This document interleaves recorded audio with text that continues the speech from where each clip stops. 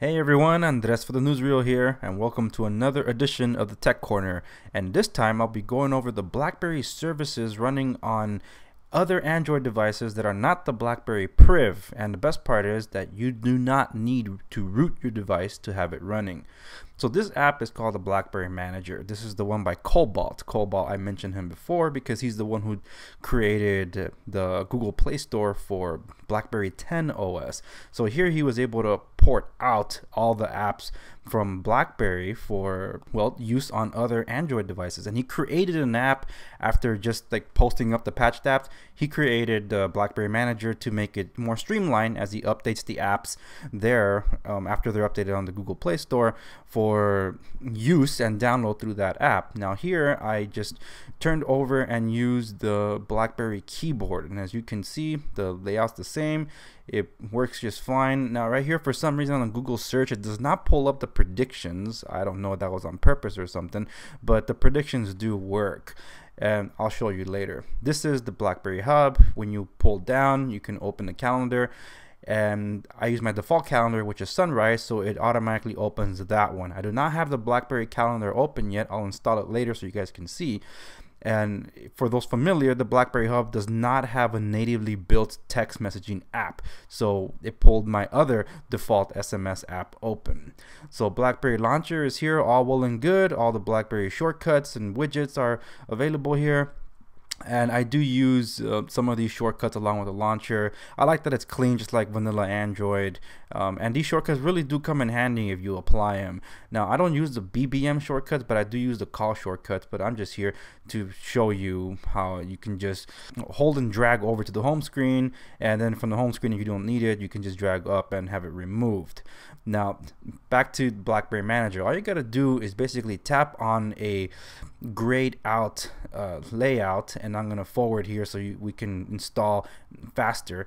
This is the BlackBerry Calendar that's processing. It takes a little longer than I like for this app, but it doesn't experience the same all across the board for the other ones. But here it is, the BlackBerry Calendar, and the layout is just as well, just as you find it on the Priv. I can't switch it to the dark theme. I don't think it's available on the BlackBerry Priv, only for BlackBerry 10 OS. I didn't really check. I'll check next time. But as you can see here, you can see right above the letters on the BlackBerry keyboard, you can find the predictions. You can swipe back to erase. You can swipe down to switch over to your numbers and characters and symbols from other ones. Now, I couldn't, for some reason, because I type in English and Spanish, I couldn't get the Spanish to work effectively. It worked initially the first time. I don't know if I have to adjust it every time I mess with this. I hope not, because that's very inconvenient, because I use Swift key, and when I switched over to the BlackBerry keyboard, for some reason it just didn't pull up my Espanol. So I hope I can remedy that. It might be a bug. It might be because, well, it's not native to this device. So yeah, the BlackBerry Manager, Cobalt, put all the instructions here. You need device administration permissions and notification permissions in order for BlackBerry Services and the Hub, and even now the launcher to work. But it's all there for you to review on your own time if you so choose to download this. It's free.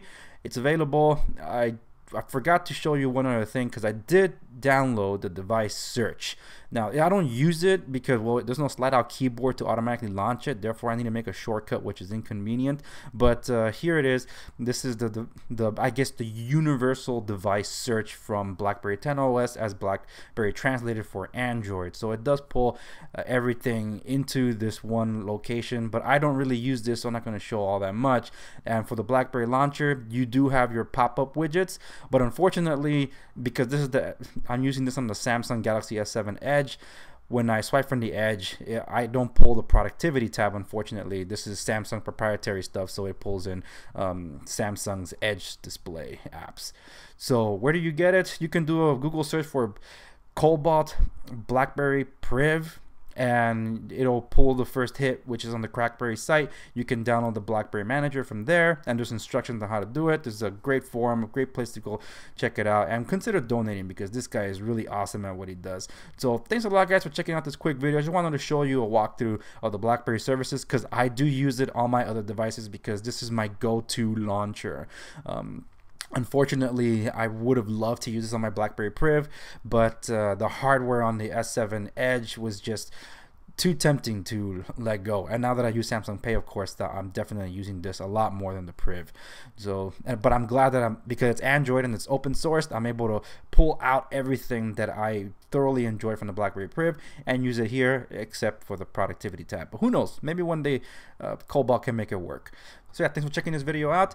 This is Andres for the Newsreel, signing out. You can follow me at the Newsreel and check out my website at www.thenewsreel.info.